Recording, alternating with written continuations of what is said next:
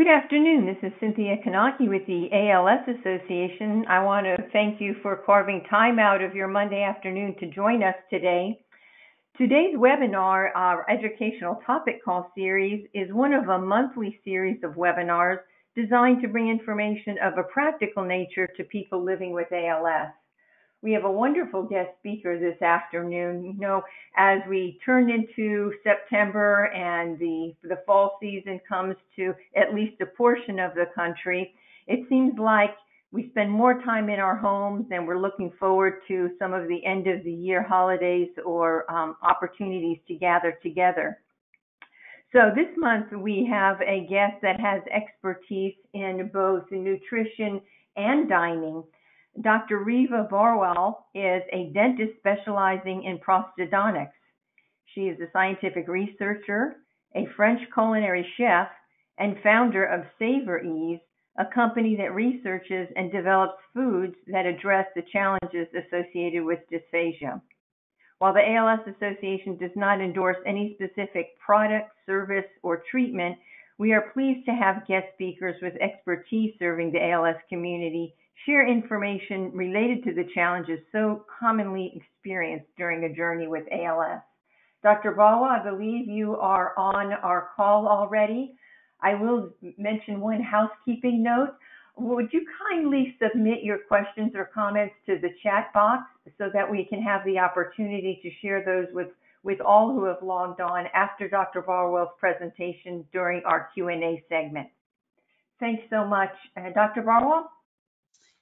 Yes, hi there. Thank you so much, Cynthia, for inviting me to speak today to the ALS Association about a topic that is dear to my heart, and I hope that it helps a lot of people with ALS.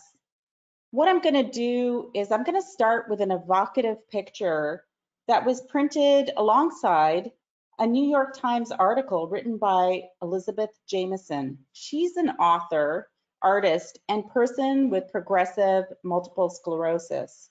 The title of her story was, "I Never Stop Lusting for a Good Bite."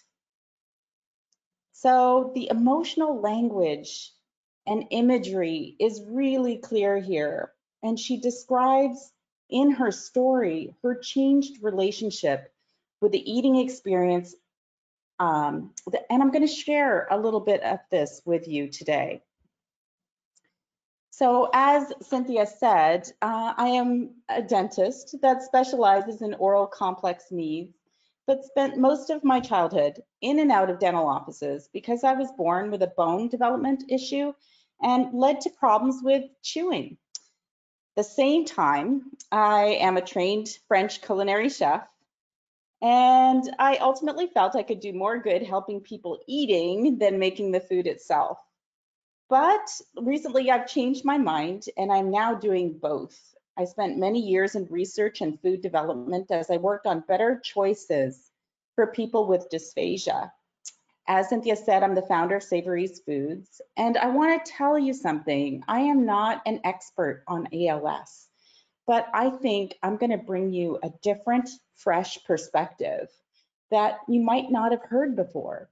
I know a lot about the mouth, I know a lot about food, and I know about difficulty swallowing.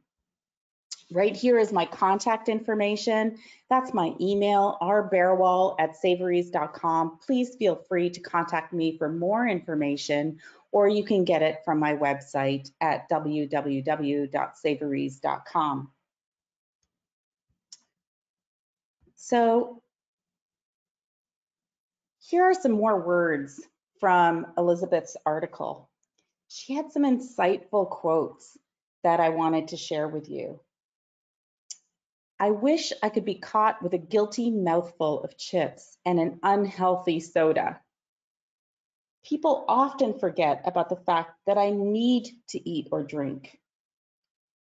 When I read this, I realized that Elizabeth is communicating on the loss of eating independence and the secret joys that are lost when you cannot use your hands or have difficulty swallowing. Today, what I want to do is explore why we eat and how our relationship to food changes with serious illness. Then we'll find out steps we can take to optimize the dining experience. This is the term I call dining health, and I'll address how snacking is underutilized and how it can play a bigger role to optimize dining health.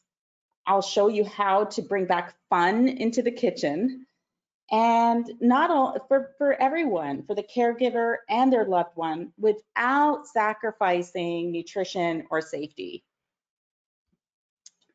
So let's dig in. In health, we can break down the reasons we eat into two broad categories: the emotional component and the physical need for nutrition. If you only focus on nutrition and don't optimize the emotional reasons for eating, then the risk is lack of interest in food, which we all know can have serious consequences. Let's talk a little bit about the emotional component. Our association with food is complex and deeply rooted in family history and culture. Food is how many of us show love. It's a creative expression. It can symbolize the change of seasons, like Cynthia had mentioned. We are now approaching fall, and foods describe this change of season. It can be tied to our religion or our beliefs. It becomes our identity. If you just stand behind someone at Starbucks and hear them use 10 adjectives before they actually use the word coffee, you can tell that you can have a coffee identity. So this list, in a sense, describes our food identity. Everyone is different. If we learn what people eat, we begin to know who they are. There are other reasons we choose food, but my emphasis here is that there is a strong emotional component to our food choices. Now, what I want to share is that with ALS, the balance shifts. It changes the emphasis. And we move from the emotional priorities towards the nutritional needs. It is vitally important to talk about the food we need to maintain the calories and protein, and the textures that can be safely swallowed, how to position ourselves for safer swallowing, when it's important to use a feeding tube, the modifications we need in the kitchen and at the table to be able to eat. These are all guides for optimizing nutrition. So the conversation around food shifts to survival. So here again are some quotes from Elizabeth. And I feel that people with ALS and their caregivers need to absolutely learn all of the nutritional challenges, but we are all human beings and operate on an emotional level for most of our decision making. When we are tossed into this new landscape that is based on new rules, new language, and restrictions, the emotions can change. Elizabeth says, my approach to how and when I eat has had to change because now there's always a witness to my crime. Food means so much to me. With each dining situation, there's also a confluence of emotions, often mutual discomfort or frustration. So Jan Pryor is an SLP at University of Washington, and she shared this slide with me. Her study is on the psychological effects of dysphagia as it relates to the dining experience. Now, as you can see, these findings and the comments made by Elizabeth are in alignment. So let's just go through it a little bit. The progression here shows that when something changes in the body's structure or function, there's a psychological response and added barriers and facilitators. That's something that we're talking about in this slide is dysphagia. The result is eating and drinking changes, right? But not only that, she describes here in this, using this example from Martino in 2008, is that there is a social change as well. Eating meals together changes. And the emotions that are now reported with all of these changes described are pretty heavy. They're fear, depression, embarrassment, control, frustration, vulnerability, and the need for emotional support. So as I was thinking about this, you know, what I really like about this topic is that I can pull from multiple resources. And Joy Selden is an author on emotional intelligence, and she describes emotions as having a purpose. And I linked it to this problem that we're faced with. Because if the emotions people are feeling are negative towards the dining experience, as mentioned before, then eating becomes a chore. So what she says is the purpose is to prompt you to action that is ultimately beneficial for survival and well-being. That is the purpose of emotions. Emotions communicate through your body, direct you to different types of action, to move you away from harm, pain, or towards pleasure, creativity, and fulfillment. So when we look at what's happening with dysphagia, your logical side says you need to eat for survival, and your emotional side is pulling you away from eating. Another adaptation is that our food authorities shift, right? Our recommendation usually in the past came from television, like the Food Network channel, which is an all-time American favorite, friends, family, magazines, cookbooks, and now the shift is more from a clinical team, and a focus is back to the prevention of weight loss, which is so important.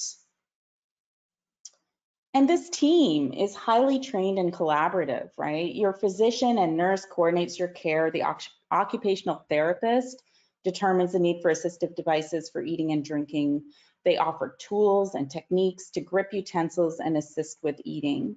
Your SLP, or speech and language pathologist, does a swallow evaluation. They determine food texture modification and eating techniques. Your dietitian determines the calorie, protein, and fluid needs and provides dietary suggestions. And I wear a white coat as well, and this team is critical to meet your nutritional goals. I can't give you advice today or any day on what the right tool is to use for feeding or guide on dysphagia diagnosis, but what I can relay is that if one of the biggest issues surrounding eating is desire and enjoyment, focusing on this as well really can complete the picture. So the next slide I have is a person that I highly respect. Her name is Nancy Hogue. She's a registered nurse that has spent over a decade in a multidisciplinary ALS clinic here in Portland, Oregon. And she's talking about her experiences with the delicate balance. Now the audio might lag with the video, but we're gonna give it our best shot here. I'm a registered nurse, and I have worked for many years with ALS patients. And ALS is an all-encompassing, complex disease. So when they come to clinic, they see a full multidisciplinary team, including a registered dietitian and a speech-language pathologist. And ALS patients have difficulty speaking and swallowing and chewing. It also takes a lot of work to eat, and these patients can be very fatigued. They can also have respiratory weakness, so it's harder to breathe and eat at the same time. So there are a lot of issues, and they can also be hypermetabolic, which means that they're burning calories like crazy. And how do we keep their weight on? Because weight loss is associated with a poor outcome in ALS. So we bring these patients in and we look at everything we can do to increase their nutritional intake. We want them to have calories. So we have many things to address with ALS patients, but two top priorities include safety and quality of life. Great. I hope everyone was able to hear that. I'm a registered. So what I'm going to suggest now is that we talk a little bit about this weight loss, because when it happens, We focus on the nutritional aspects, but I want to talk more about the food enjoyment, which directly relates to quality of life that Nancy had mentioned. And enjoyment is that missing piece. It speaks to the emotional reasons we eat. And I believe that after all, where we eat, with whom we eat, and when we eat might be equally, if not more important in determining how much we eat than the food itself. So what I wanted to do today is not focus on the physical challenges, but really focus on that enjoyment piece to help increase appetite. And I'm going to give you some solutions to help rebuild our emotional connection to food. So what I'm going to say is that this concept is termed dining health. And dining health is a person-centered approach that brings our previous relationship with food into our current state of being. So it really refers to the dining environment we create to improve the eating experience. And this is right out of a recent expert review, and they're talking about improvement in the texture modified foods or soft food diet associated with dysphagia. Dysphagia, I'm just going to make sure I define that as difficulty swallowing.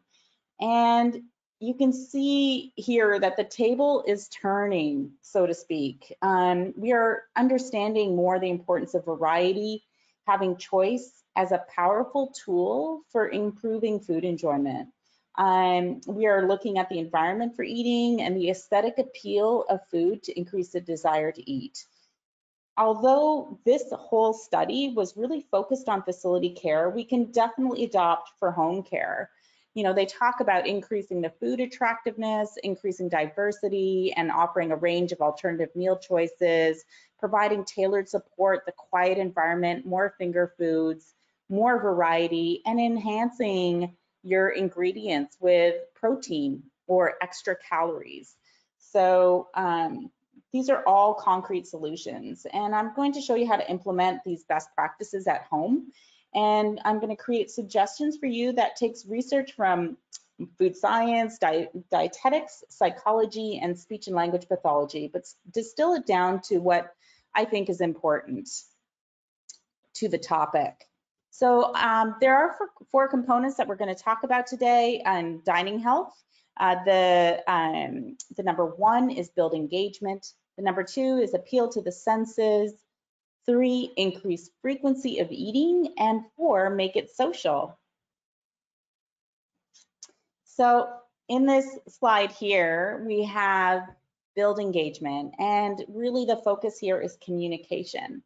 So if we talk about the foods that we will serve beforehand, like let's just talk about the ingredients, where the food came from, the flavors, talk about the seasons again, how even if it was pre-prepared foods, where they were made and what's in them. Even if they can't engage in the actual cooking, it will increase expectation for a positive food experience. And this is really referred in a study which showed that if one expects the food to be good through communication, then the rating of the food is going to be higher. I actually witnessed an event in a nursing home where a nurse, a CNA, she really didn't say positive words with regards to the puree diet that she was serving. And you could actually see the emotional negative response in the individual, because no one wants to eat food that someone else does not want to eat. So if we can actually talk about the meal and use positive words, we can improve our response to the food before we actually put the food in our mouth. So I'm gonna bring up next a famous study on the power that this brings. Like, we are really gonna put emphasis on our mind to lead to a physical change. And I want us to try a little exercise together. So what you see here is a lemon. And I want you to look at this picture of this lemon, the juice running from this lemon, the smell of this lemon. Can you smell it? Can you smell the scent of the citrus? And if you bit into this lemon, it would burst flavor in your mouth. The juices would run down your chin. Now I'm going to ask you if your mouth started to water a little bit. Did your mouth start to pucker a little bit? What happened in there? So you can see that through communication and visualization, you can create a physical, positive response to your food before you even eat it. So there's also another part of building engagement, and this is called the pre-preparatory phase of eating, and that's too much language, so I'm just going to call it building engagement, setting the scene. Can we put something on our table to mark the seasons? I particularly love the fall because it reminds me of fall flavors like cinnamon and pumpkin and roasted peppers, and we can actually bring some of the fall elements onto our table through decoration. And the environment then can give us there's a component to the environment that we can capitalize there. And that's the perception of variety. Seasons provide a variety change, and it can change the eating environment. So you don't always have to change the foods to change the environment or set the scene. So another thing here, this is an Italian restaurant, right? There's a perception of ethnicity here. You can see it in the checkered tablecloth. You see the spaghetti, the noodles that are there, the tomatoes. They are creating a scene. So it gets you ready to having an Italian meal. You can actually make subtle changes at home. You can put a red checkered tablecloth for Italian night and have fun with it. You know, perhaps you can play Italian music on low, perhaps like a low volume. You can change that situation to make it feel different. So you're not just relying on the food itself for those cues. And in a sense, what you're doing is you're improving the mood for both of you. You're creating like a new positive memory. There's also a really interesting study. If you're focused on, you know, these meals and you're saying, well, now I have to make an Italian meal and a different ethnic variety meals. There's one little nugget that I can share. And this group, Bella and Panisian, did a study, and all I did was change the sauce, but they left the main components the same. And they changed the names of the sauces. They called them different ethnic names, and they found that the sauce was the most important feature in a meal to identify that meal as being a different ethnic type meal, or not even ethnic, but it actually creates what that meal is going to be like, more so than the food underlying that sauce, if that makes sense. So I am going to talk about our senses next. Dr. B.J. Miller is a physician at Zen Hospice House. He spoke at a TED Talk about tending to dignity by way of the senses. He said, probably the most poignant room in the Zen Hospice guest house is our kitchen, which is a little strange when you realize that so many of our residents can eat very little, if anything at all. But we realize we are providing sustenance on several levels. Smell, a symbolic plane. Seriously, with all the heavy duty stuff happening under our roof, one of the most tried and true interventions we know of is to bake cookies. As long as we have our senses, we have at least the possibility of accessing what makes us feel human and connected. Primal sensorial delights that say the things we don't have words for, impulses that make us stay present. no need for a past or a future. So I don't know about you, but forget about that lemon. Let's close our eyes and taste a chocolate chip cookie together. They look amazing, and I can see how smell can be so provocative. And how can we use this in our home? So senses are not affected by ALS.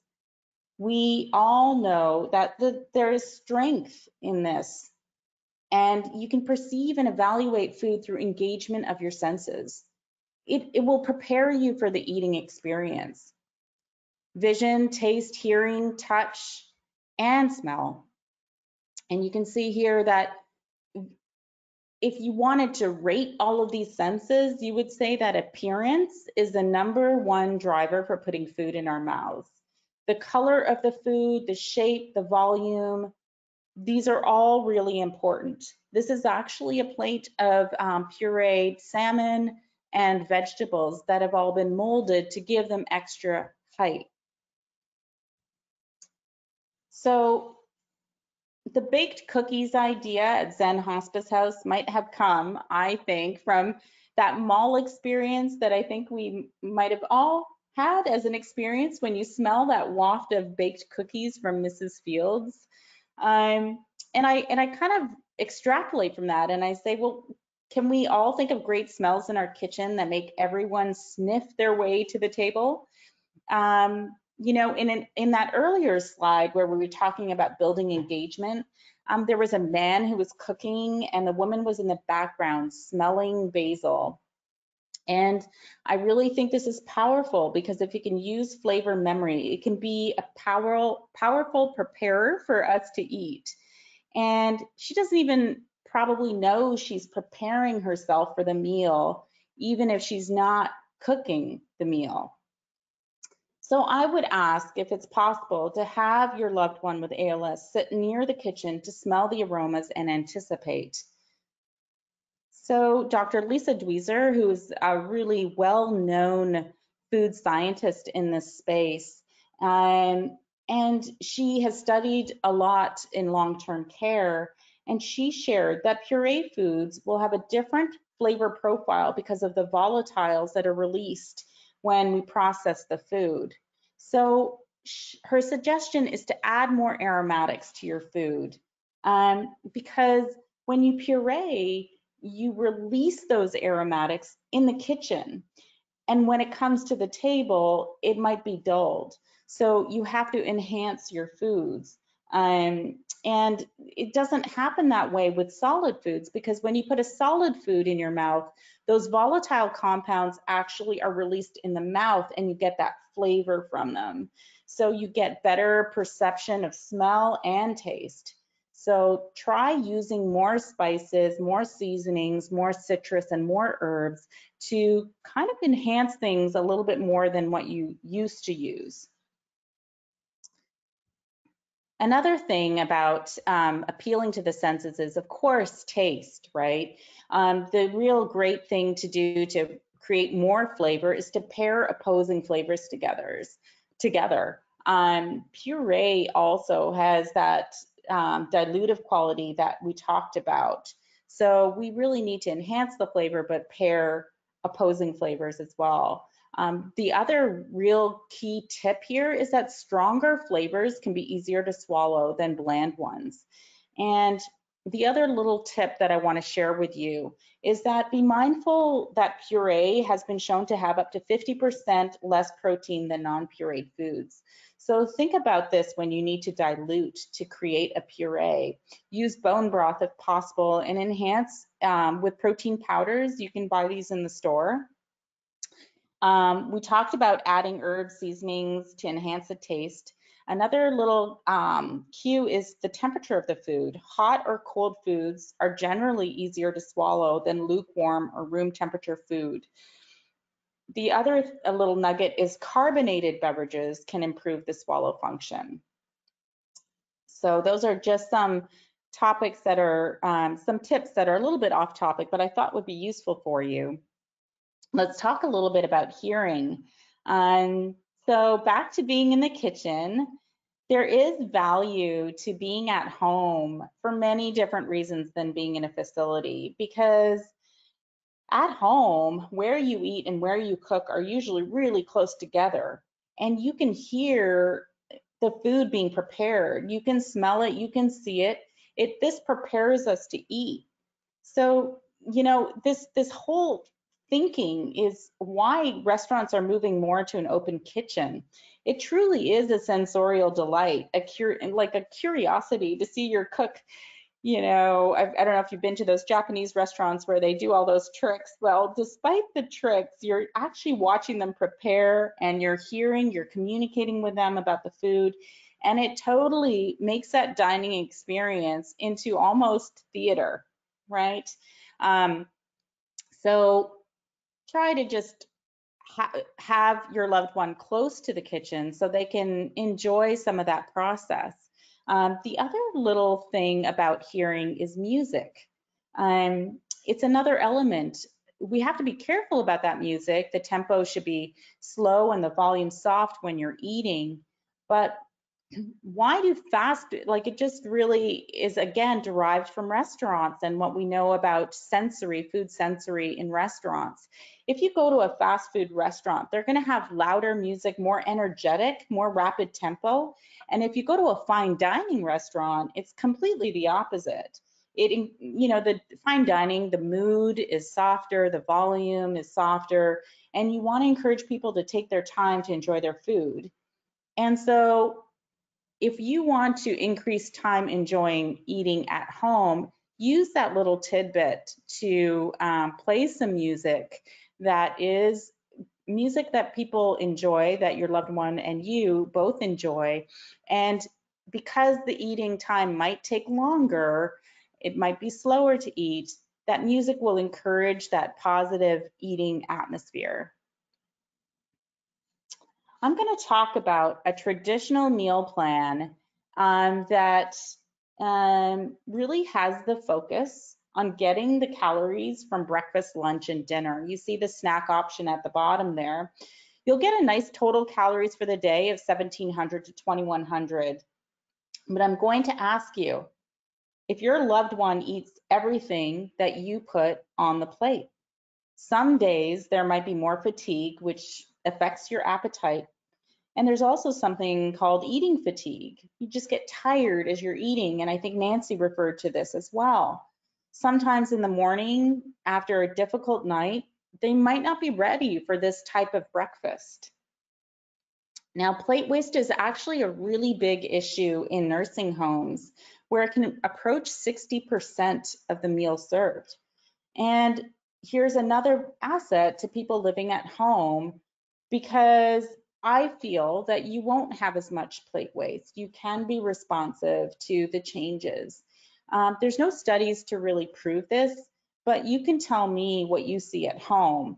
And just keep in mind one key point: there's no nutrition in food not eaten. So if you're not eating the food, you're not getting that 2,100 calories, and it could be part of the reason why we're experiencing weight loss despite having a calorie dense and protein dense meal plan. So here's my version of the updated meal plan that takes into account new research that's come out. We've made the main meals a little smaller and ensured that the snacks are high in calories and potentially high in protein. And you should fortify any chance you can get with protein, like the smoothie, for example. Beans are actually great for people with ALS. And so they make a really healthy snack if you can make them into a dip. So what I've done here is I've gone from 3 larger meals to a more equally distributed 6 meals a day. The snacks have the benefit they can be eaten slowly and don't necessarily have to be eaten in the dining room. And changing that frequency of eating, going from 3 to 6, can actually improve dining health. So, your SLP will let you know what texture is appropriate here. We're not going to really go into all of those details, But one thing I can share with you is that every SLP will tell you that you want to go to the least restrictive texture you safely can eat at all times. So if that texture is more of a soft food texture, you stick to that. If it's minced moist, you stick to that and try not to go to a puree diet, because you want to encourage those things that I talked about, the flavors that can come out of foods when they're not at that puree level, for as long as you can.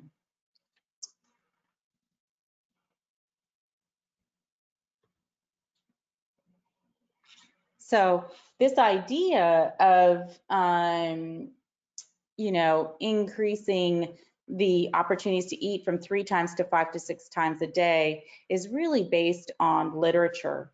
And it supports that slow eating and grazing with snacking. And the literature really says, do introduce snacks, because the result is we can increase our overall daily consumption of food. We can increase body weight. And in hospitals, they showed that it can reduce the length of stay. We also know that it can support that eating independence. On the previous slide, actually, I shared a resource. It was iddsi.org. I'm going to go back to that. It's on the bottom right-hand side of that screen. And that's a really great resource for people at home, because I would like to encourage you to make your own smoothie or make homemade food, but to have tools necessary to test your food. It will reduce the anxiety of whether you're giving them the right texture of food. iddsi.org will share with you the resources for food do's and don'ts based on the texture restriction that's been recommended by your SLP. I can actually share a resource later on where I did a cooking demo for the ALS Association in Oregon and Southern Washington and showed how to use this resource. The acronym IDDSI is kind of a mouthful, but it's International Dysphagia Diet Standardization Initiative.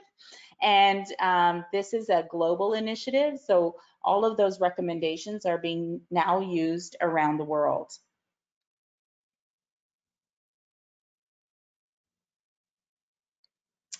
So we know that snacking is the #1 social food. No one can deny that. It is a great food to bring people together. And socialization is so important to eating and dining health. So I actually studied this with Dr. Samantha Schoon. We looked at snacks and their role in socialization in nursing homes. And some of the things that residents said, I think would be very helpful to this conversation today. Anytime anyone serves food without socialization attached to it, they do not have an understanding of food. They just don't, because that is equal to or more than, the food itself. I look forward to snacking, and it's generally associated with happy times.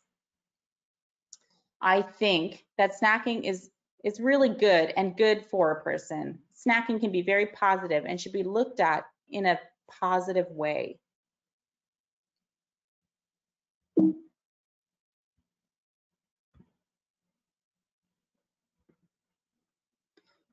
So snacking really has another role, and that's the role of self-feeding. There are finger foods that are in the category of snacking that promote self-feeding. And I just wanted to talk to you a little bit about this because it's a crucial part of the eating process, is to be able to self-feed for as long as possible. What it does is it helps prepare for the oral phase of swallowing. So if someone has dysphagia and they can actually grab a piece of food and put it in their mouth, then that act alone can help with the swallow reflex. So it is really powerful to be able to moderate how much food you put in your mouth and to get yourself prepared for that swallow. In fact, there was a study done by Barat and another one done by Jean that showed that you can increase food eaten with finger foods, and people ate more when they eat independently than when they were dependent. So we can kind of extend that length of time of independent eating with finger foods when there's bulbar weakness. I'm going to talk briefly about liquid supplements because they are such an important asset. They can be supportive of a main meal, they can be consumed during snack time, and they are super convenient, right? They have titrated, there's so many on the market, you can really cherry pick which one you like based on the protein and calories, the flavors. There's something though that I want to share is that they're always sweet and they're always creamy. And sometimes we can get palate fatigue because the choices are so close together as far as that sweetness and that creaminess. And if that's the only choice that you have to increase calories and protein to support that nutritional health, then after a while, people can get burnt out on it. So I met a woman actually in an ALS support group meeting in Washington. I was presenting on dining health and she came to me afterwards and told me that her husband really didn't like the supplements and was losing weight. She then decided to make her own smoothies and he loved them and his weight stabilized. I personally have started developing smoothie recipes, but I'm sure all of you can too, based on the foods that are loved and healthy. And what I've done is I've designed instant soups that have added protein and real veggie powders and added fiber, and they're the right thickness for nectar thick to provide in their alternative to that sweet shake supplement. And I'm really pointing out here that there's power in having more choices to increase your dining health. So if you are inclined to make a smoothie instead of pulling out a liquid supplement, really the strength of a liquid supplement is more so in the calories and protein. And now with pea protein powders, whey protein powders, soy protein, rice protein, there's so many different sources that if there is an allergy to one source of protein, you can usually find an alternative that can be added to a smoothie and fortify that smoothie for you at home. So I am here to show you some more ideas of snacking. If you have no swallowing issues, these are typical snacks that are offered to people. But when you do have swallowing issues or dysphagia, you can see some of the options on the right-hand side. The fruit that's on the left with no swallowing issues, of course, you would mince moist or make that fruit minced and moist, or you might puree it. Your yogurt can have fruit blended in it.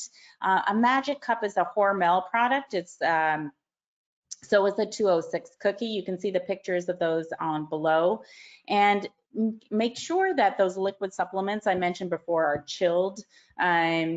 Of course, not the soup option, but anytime you use a liquid supplement, if you chill it, it'll thicken it and make it easier to swallow. The thing that I want to draw attention to is that the options are predominantly sweet for swallowing issues. And if someone has more of a preference for savory flavors, this is where transitional foods come in. So everyone's probably wondering, what does that mean, transitional foods?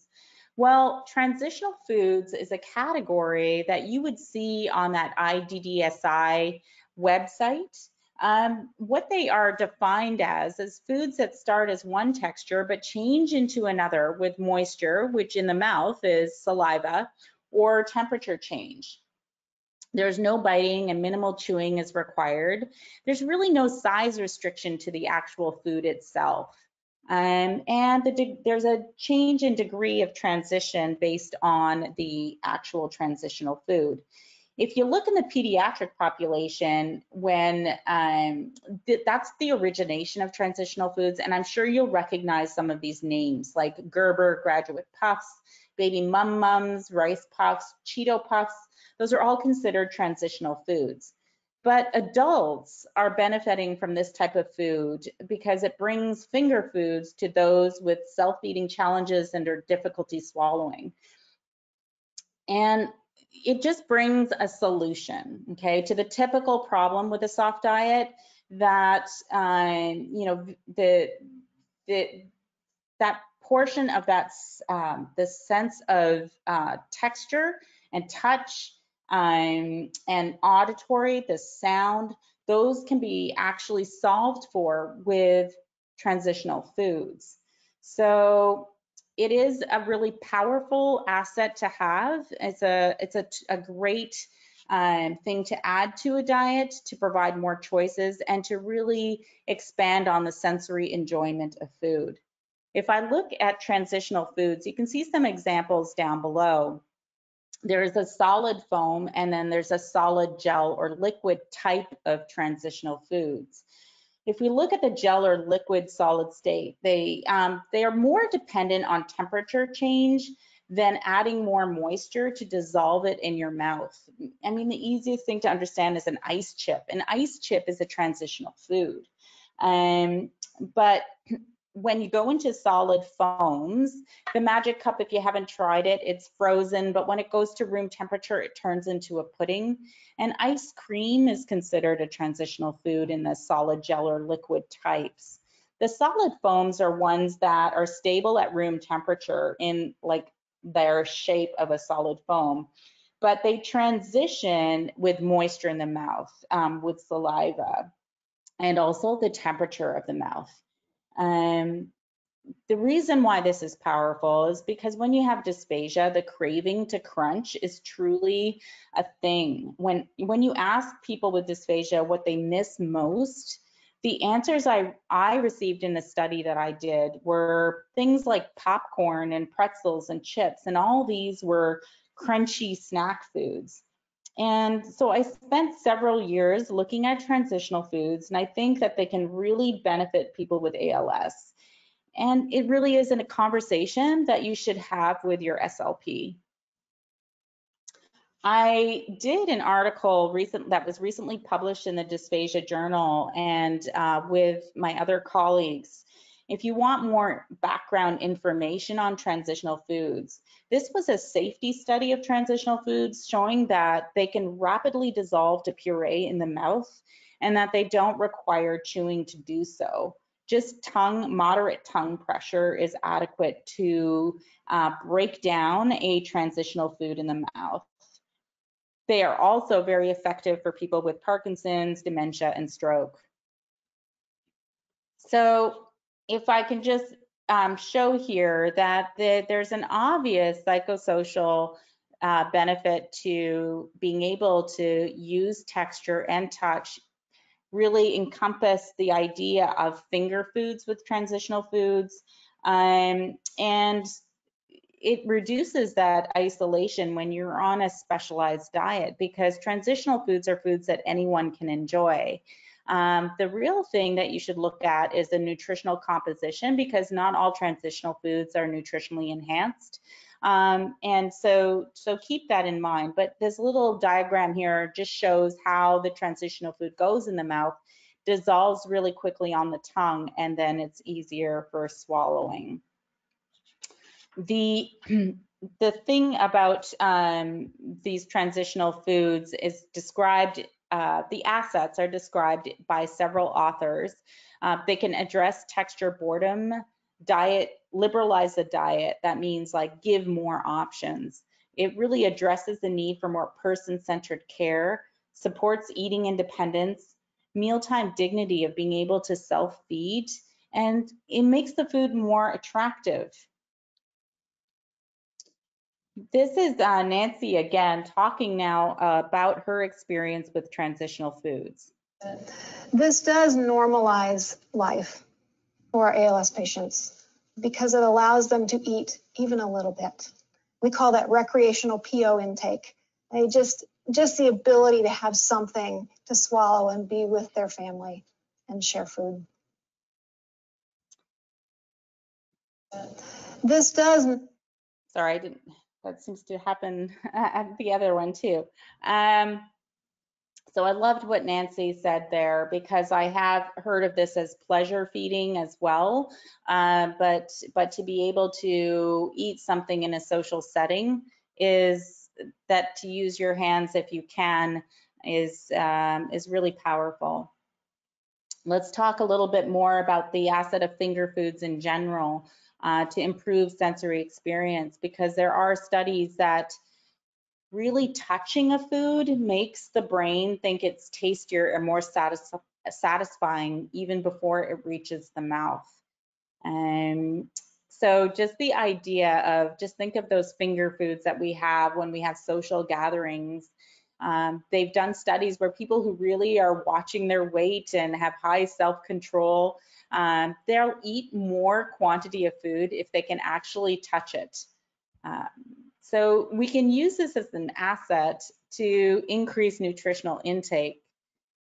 We can enhance independence and well-being for adults with cognitive impairment or with ALS and having a neurodegenerative condition in long-term settings. So that study there was actually used specifically in long-term, but I'm finding with a lot of this research, I'm able to extrapolate some of these benefits to other population groups, such as ALS.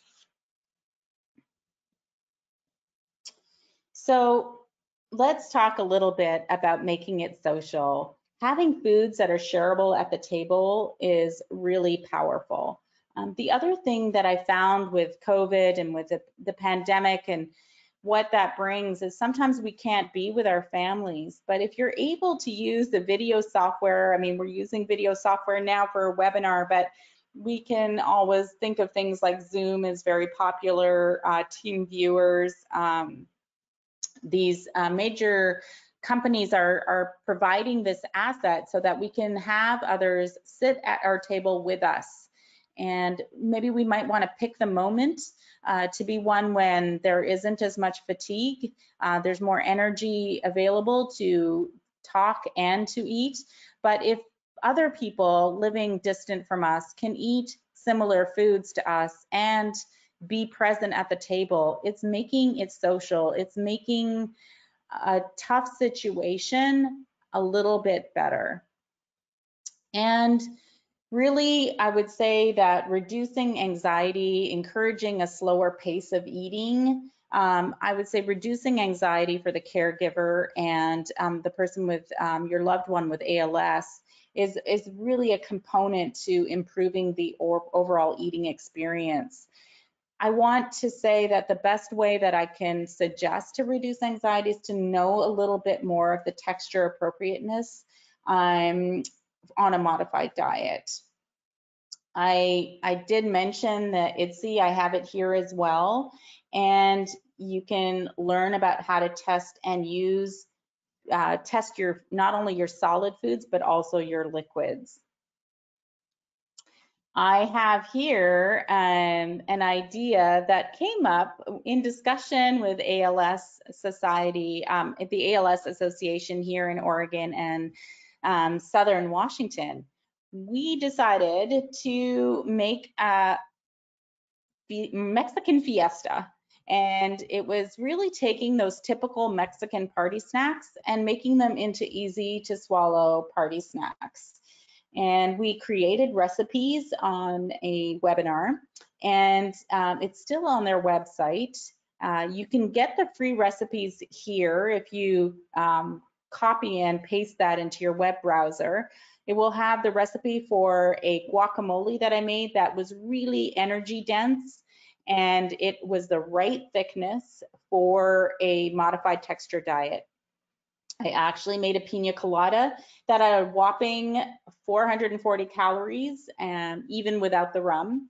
And so it was really nutritious and delicious. It didn't have dairy in it, but it really carried home those flavors that we remember of a pina colada, which is really a festive drink. So if you're interested in those recipes, please go to that site and you can download them for free. I look forward to making more of these recipes so that I can share them with you. In this instance here, what we did was we paired the guacamole with the Savories black bean dip and the Savories transitional crackers. Those crackers substituted for what you see on the left, which were the tortilla chips that we all know of that are used for guacamole. And they held up really well to the guacamole and, of course, to the black bean dip. So the other thing about that previous slide is bringing home this concept of visual models. If you are eating the same foods together and enjoying the same foods together, you're going to increase the chance of eating all of the food. So do your best to try and share a common meal. There's plenty of literature out there on visual modeling. That means if you're sitting in front of someone who is eating food with you, this sharing the same food, you will increase the amount of food you eat. It actually does something positive for the conversation as well. So if you, like I said, on that Zoom call, if you can get people to share and eat similar foods at the same time, it will have a positive influence for everyone on consumption of food. The idea here is to really make foods appealing to everyone, and do your best with all those other attributes, not only transitional foods, but the smoothies, the sauces, the atmosphere, all of that. So if I can leave you just with one message, it's this. We need to eat for nutrition, but we don't eat nutrition, we eat food. So if you are watching your loved one lose weight, the focus is always on increasing calories and protein, but there are many meanings of food to food, and really those meanings speak to the real reason why we eat. If we can return the conversation back to food enjoyment and the dining experience, the desire to eat can be improved. After all, like I said, there's no nutrition in food not eaten. But there have to be changes made to the food and the environment because the person has changed. And so I hope that makes sense to everyone here, to try to keep that eating experience familiar and make what we have to change a little bit more enjoyable. So here I end with this. This hasn't been a complete recipe, but more of a convergence of ideas that relate to dining health of people with ALS. I hope you all took away some ideas, and if you want to learn more, please go to savories.com. It will cover more of these topics, and there's a video at the bottom of the screen that can help as well. To show how we work together to help people's lives with dysphagia. Thank you very much. Oh, Dr. Barewal, this is Cynthia Kanaki. Thank you so much again. What a refreshing presentation. Your perspective of eating for enjoyment rather than simply counting calories. So many of us count calories because we don't want to eat too many. And oftentimes with a family member diagnosed with ALS, we turn to counting calories because we want to ensure they're getting enough calories. But I really enjoy your perspective of looking at dining or mealtime as a social event or something to really be enjoyed. We do have several comments, and I would urge everyone, please, if you have comments or questions, please submit them in the chat box so we can share them with all the attendees. We have just a couple minutes left. I just wanted to share a couple questions and comments. Question here, my grandfather can only eat very soft food. Can we just put the dinner the family eats into the blender and serve a blenderized dinner to him? Well, yes, of course, that can happen, and that is really, again, approaching the texture modification that's needed. But sometimes if you just think of all the different colors. I mean, back to our days of painting. As a child, my daughter and son have shared this with me, you're going to get the color brown pretty quickly if you combine all the colors together. So be aware of that, because that you're going to lose out on the visual appeal. If you need to put things in the blender, just keep them separate. So, you know, mix your carrots separate from your meat.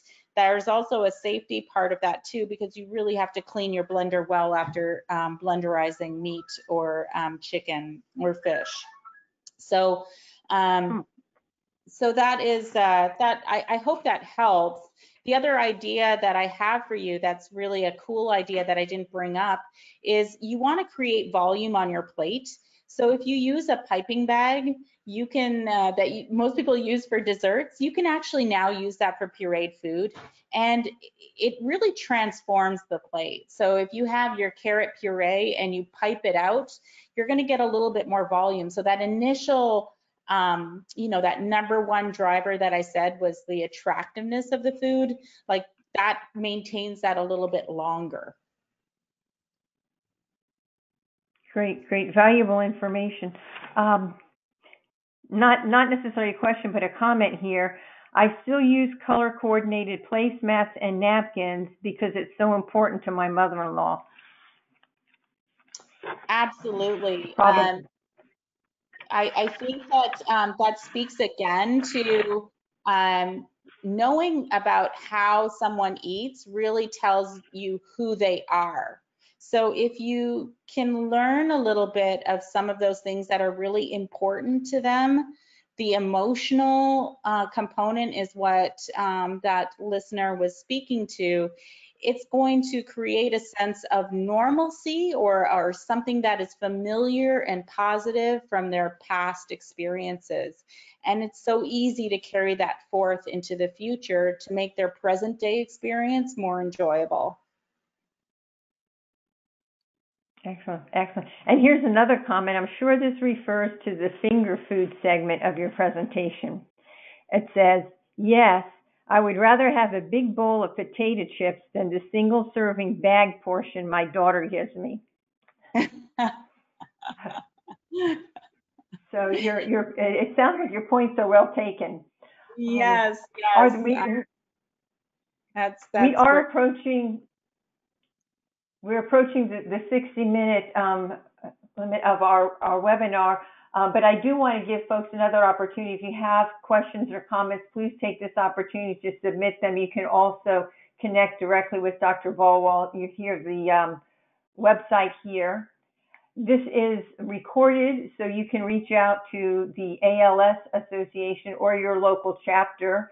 And this link to the recorded webinar should be available in approximately 24 hours, along with the slide deck, the PowerPoint slide deck that Dr. Barewal shared with us today. Quick recap for any additional questions.